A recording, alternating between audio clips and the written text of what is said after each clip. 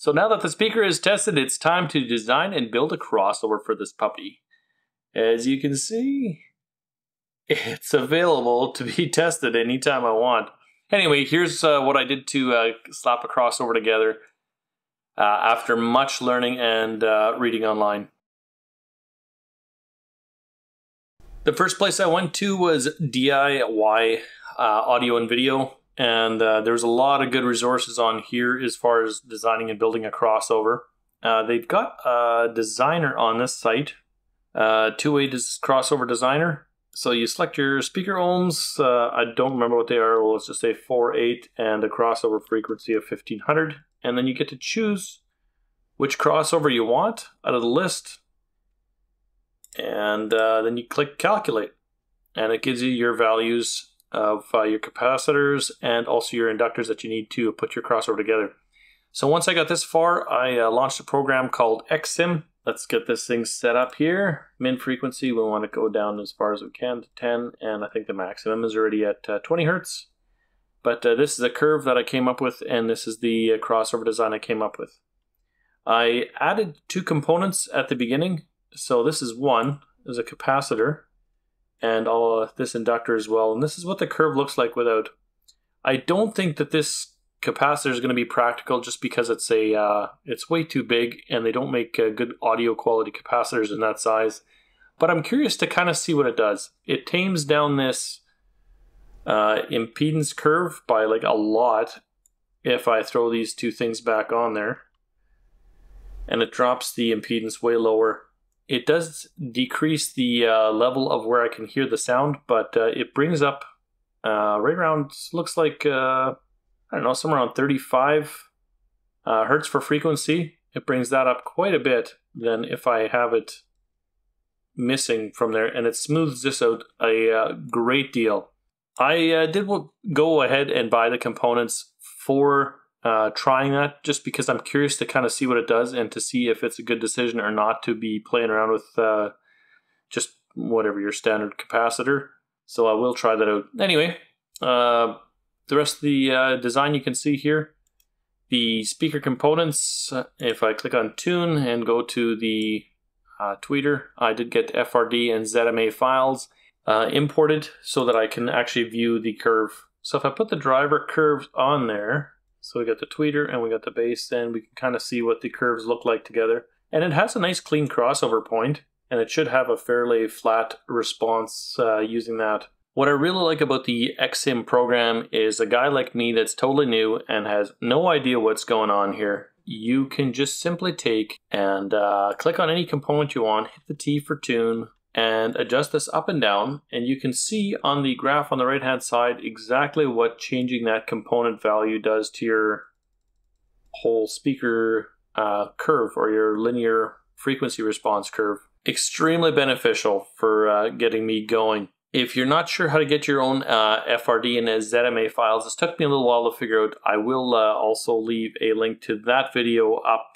in one of the top corners here, and show you how I figured out how to get those curve files. After that, kind of what I did is I just took the crossover components directly off of that website, plugged them in. That was my starting point, and then I just kind of tuned them based on the speaker response curves that you see to kind of get these things as flat as I possibly could. Great little program, absolutely love it. This might be a problem here. This is something else I was thinking about, running the ohms down to, it's below 2 at this one point. I don't know if that's wise. That could be a really bad thing. I'll take it easy. I really don't want to blow up my expensive Rotel or my Marantz receiver or amp. That would really suck. So whatever. I'm going to learn the hard way, and you guys get to check it out. So that's what I've come up with for the crossover. And I put it together on a breadboard just using cheap components. I picked up a bunch of kits from Amazon. You got your breadboard kits, you got capacitors, we got inductors, and these things are just, they're absolutely tiny, so keep this in mind, and a bunch of resistors as well, just of different varying values. And it's just literally to see, before I went and spent the money on the audio quality capacitors, inductors, and all that, to see if I was in the right ballpark. After I did put it together and gave it a listen, I'm quite pleased that I feel like the values are pretty good. If I sit down and listen to it, yes, the components are junk, but the purpose of it was just to see if I've got the crossover kind of built right. And I feel like it's pretty close. So I'm going to take and order those parts up. Then I'll put it together.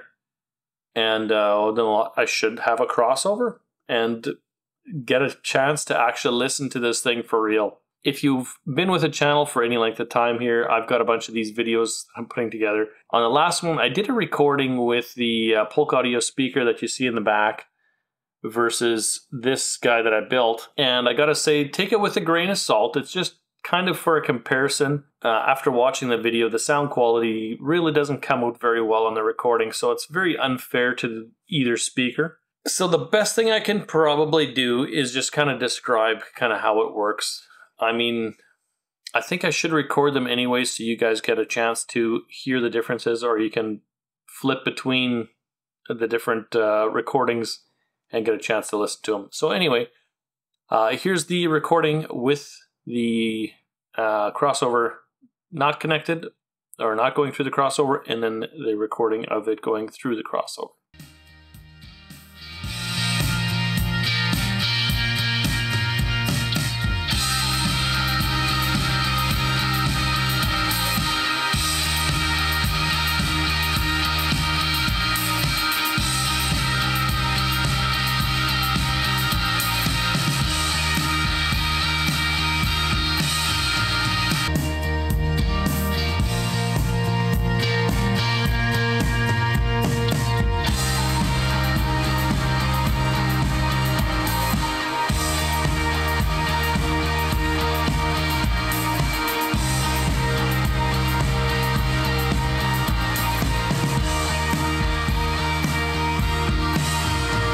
That should at least give you a pretty good idea that the crossover is necessary 100%. The tweeter at first, I'm surprised I didn't blow it up. I had the volume too loud and it sounded really bad and really distorted. So yeah, I'm pretty thankful I didn't blow that thing up because it's not a cheap tweeter. If you do know anything about crossover building and can give me some pointers, I would love to hear from you down below, so I don't have to do all of this from scratch the hard way. The websites of the authors that I mentioned here, I'll leave the links down in the description. I appreciate what you've put together. You've helped me a great deal on learning this whole setup process, or learning this whole building process. So thanks to you guys. Appreciate it. The components should be arriving in the next week or so here. I'll put that together and put a video of the actual crossover getting assembled, and then we'll get an audio test of just the cheap component crossover versus actually spending some money into a decent crossover coming up. That video will be, I think it's this side. I can never get this right. It's mirrored and it messes with my mojo constantly. Anyway, it'll show up on this side here when it's done. This side? Whatever. It's going to show up on one of the sides as soon as I got that video put together, and you guys can check it out. Let me know what you think.